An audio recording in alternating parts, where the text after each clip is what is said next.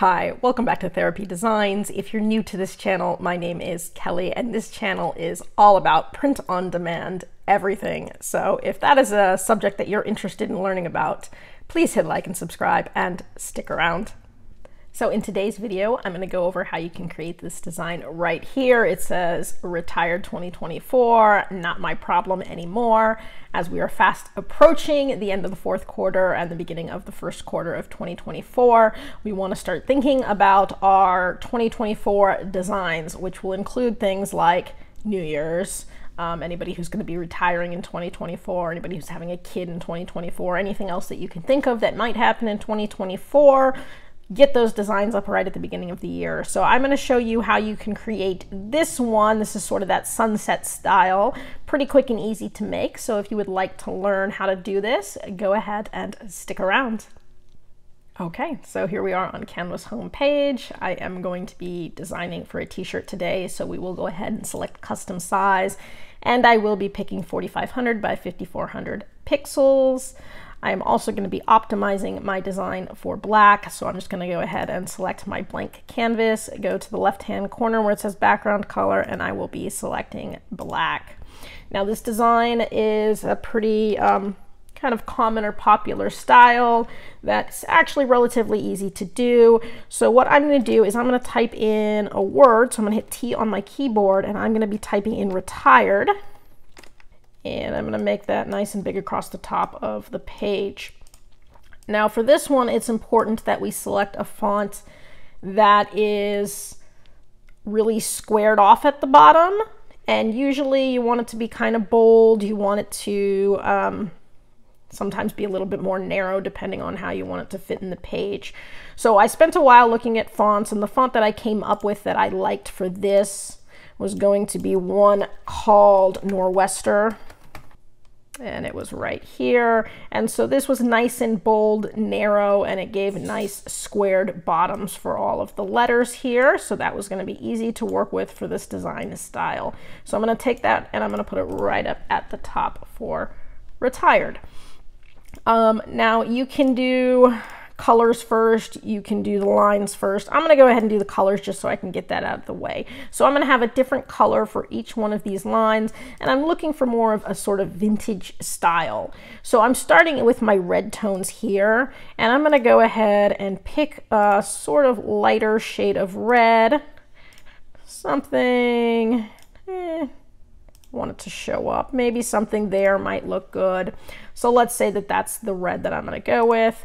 I'm just going to keep going down, and I'm going to make more of an orangey shade. All right, so something maybe a little bit more there. And then we're going to go ahead and make more of a yellowy shade. So I can just sort of keep coming down, and you can see how we're going to keep doing this. That is going to go a little bit more into your sort of greener shade. So depending on how greenish I want it to be, I might make that a little grayer there. And then I'm going to go ahead and move into my bluer shades. So let's go ahead and move a little bit more into my teal, and maybe even a little bit more into teal. And so you can see how I'm really easy changing these colors just by dragging it along the bottom here. And I can play with it little bits here and there too if I need it to be a little bit lighter or whatnot, but pretty easy to do. And then my last one is going to be a nice purple color. And so something like that. So I've got my color, and what we're going to be doing is sort of creating our own sunset based off of these letters. So real easy to do, just a little time consuming. I'm going to start by creating a rectangle. So if you just hit R on your keyboard, that will pull up a rectangle. And then from here, what we're going to be doing is making them long, skinny lines. We don't want it to go quite all the way down the page, but pretty far. So let's say I was going to bring this right up to the R. I'm just going to make this sort of rough for now so that you guys can see. Maybe I'm going to bring it that far down because I'm going to put a little bit of text down here too. So I don't want it to go the entire length. And one way to make sure that you get everything where you want it would be to go ahead and just use your rulers and guides to pull down a line, like a stop line there. If you don't have your rulers and guides up, no problem. If you come to the top where you see File, and you were to go down to View Settings, Rulers and Guides is the first one. You can just also hit Shift R on your keyboard, and that will pull up your rulers and guides, so that makes it easy to work with. And then all we're gonna do is line up our rectangles. And so in order to do this, you're gonna use the arrow keys on your keyboard. So the arrow keys on your keyboard are convenient because they allow you to move it 1 pixel at a time, so we can get really precise measurements. And so it's going to line up just like that. And of course I can change the color to match my R, and you can already see the way that this is going to look. And so from here I can just duplicate this by hitting my rectangle, hitting Control D, that will duplicate it, and now I have another line I can bring over here. And again, I will use my arrows on my keyboard to line it all up as best I can. And we'll do a little bit of fine tuning when we're done, but let's just start there. So now let's go ahead, do it again, hit Control D, so I've got another rectangle. And with my next rectangle, I'm gonna go ahead and try to line it up with the E. And this time we're just gonna make it a little wider, so I can just pull it out just like that, and pull it out that way. And again, we can try to line it up a little bit better, but we're just gonna get the basic ones in, and I can pick the color of the E there too. So you can see this is nice and easy. I'm gonna hit Control D. I'm gonna do the skinny one because it's already skinny, and see if I can line that right up with the T, and that looks pretty good. I'm gonna Control D again. Every time I hit Control D, I'm just coming up with a nice new line. Oops. And so it's a tiny bit time consuming, but it gets faster, you know, once you've done it a few times. It's really the lining it up at the top that's going to take a while. And again, the keys on the keyboard are going to really help out with that a lot. And Control D.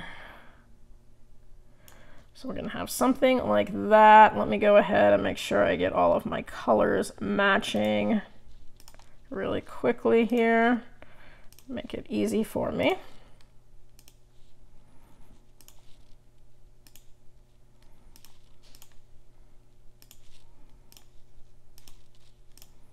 There we go. And so now I can go ahead and zoom in a little bit on the top. And when I'm zoomed in on the top, it's going to let me see this and line everything up a lot better. So again, using the arrows on your keyboard, every time you push the arrow, it's going to move it 1 pixel at a time. And so you can line it up pretty good by doing that.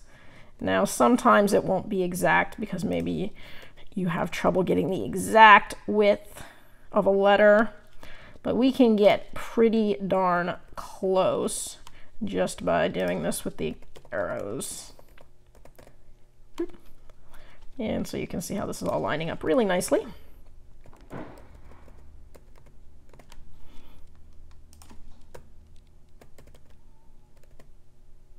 Now the D is a little tricky because if you can see here with the D, because it's got that curve, you're getting that gap. The way I usually handle that would be to go ahead and just make this longer and get rid of the gap entirely by bringing it up into the body of the D. So now I've got it looking something like that.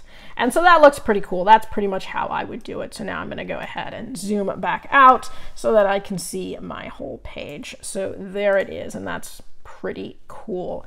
Now I can group all of these together too so that I don't move them. So maybe I go ahead, click outside of it, drag over everything and hit group. That way I don't accidentally mess anything up while I'm doing some more designing. So I've got my basic. So there is my retired. And for the text that I'm putting at the bottom, it's going to say, not my problem anymore. And this is not a new design. This style and this niche has been around for a long time. But the cool thing about retirement designs is it happens every year. So every year you can create a new one with that year on it. So we're looking at stuff for 2024. you know, the following year we'd have to recreate it for 2025, et cetera, et cetera. But if you've got a lot of templates, then it's also really easy to create every year as well. So not my problem anymore. I was going to do this in a nice light tan color, but I'm thinking lighter than that. Maybe somewhere in there this was going to be its own color, so I'll worry about that later. I was also going to make that Nor'wester because, again, it was just a nice bold font, bold narrow font that I could go ahead and drag out. So something there looks pretty good, and I can play with the placement of that in a little bit. And so now I also want to pull up another text box by hitting T on my keyboard. Now I'm going to go ahead and go with 2024. And let's go ahead. I'm going to make this the same tan color as the font down here. Oops, not working. Which I may still change, but let's go ahead and just go with 2024 here. The font I was going to go with this was going to be something a little bit more retro, groovy style. So I think I was going to go with one called just Groovy Script. There it is, Groovy Script Regular. This may be one that I've downloaded from Creative Fabrica. So there are lots of fonts that I've gotten from Creative Fabrica, which are nice to use. So something like that is going to be my 2024. And then I'm also going to go ahead, put like a little sunset. This is easy. I'm just going to hit C, which is a circle. And I'm going to bring my circle over here for my sunset. And I'm going to go ahead and make that more of a darker orangey red kind of color or something. Maybe something along those lines. Hard to say. I can play with this a little bit more once I get my design the way I want it. And then I was going to get some palm trees. And I'm going to be going with graphics. And I'm looking for some cool palm tree graphics that I think would look good. I'm going with silhouette style again, so something like that might look cool. Ideally, more than one. I think this one I really liked here because it had a bunch. And yeah, let's go with that one. And then let's go ahead. I want to make this a nice dark green color, something there. And once I get everything on here the way I want it, then I can go ahead, play with the color and the placement a little bit more. And so we can already see the way that that looks. I can also take this and crop that bottom up so that it's actually flat on the bottom. So before it was curved, now I can make it flat so that it lines up perfectly with the bottom there. And I can move it over depending on where I want it, resize it, yada, yada, yada. And so something like that looks pretty cool. This is going to have a nice outline around it. So the 2024, I'm going to go up to Effects. I'm going to do an outline. I'm going to be doing a nice black outline because I want it to pop. And then, of course, you can play with the thickness here depending on how much you want it to pop. So something like that looks pretty good. And I can make this 2024 nice and big. I can even have it kind of come up to the top of the D there. So that looks kind of cool. I do want this, I'm thinking a little bit lighter. So as I'm playing with my colors a little bit more, I'm thinking somewhere more along the lines of a lighter tan, something like that. And I can do this in a nice lighter tan too, something like that. Now, one thing I could do if I wanted to be able to put this on a light color shirt would be just go ahead and put an outline around this too. So if I outlined this text, and I could still outline it with a nice black, you wouldn't be able to really see it on a black shirt. But if I was to then go ahead and set the same design on, let's say, a white shirt, for example, now I've got my little outline there. And so now I can go ahead, I think, make this outline a little bit thicker now that I can see it. So something like that might look okay. So if I was going to go ahead and put it on a light color shirt, let me lose this line, it would look something like that. Now again, I'm optimizing this for dark, and I anticipate that it would sell more dark than light, but you can always broaden your options by doing something like that. So let's go ahead and change this background color back to black. And so again, from here, if I wanted to play with some of these colors, I could. If I wanted to make it a little bit brighter or whatnot, I can do that too, or darker, or whatever I want. Here's where I can just start playing with this. And so that looks kind of cool there. So I might just stick with this. So we made that actually really pretty quickly. And so it's actually relatively easy to make this style of design. It's ready to go, retired 2024. And you can make a lot of retired 2024 designs. There's all sorts of retirement niches. And as we're starting to hit the new year, now is when you're going to want to put up all of those designs for 2024 that can sell all year round. So I'm just going to go ahead and download this. I can hit share, download, transparent backgrounds, download, and now it is ready to go. And it really was that fast and that easy. And then, of course, scalable for every year to come. If you have any questions about this, drop it in the comment section below. I'll try to get back to you as quickly as I can. I hope you guys are doing good with your fourth quarter sales, and I hope you guys are already starting to design for the first quarter. And I hope to see you guys again. That's it for today's video. If you found that useful and would like to see more videos with helpful tips and tricks, be sure to hit like and subscribe and turn on your notifications so you don't miss any of the weekly videos. As always, keep growing and stay creative, and we'll see you next time.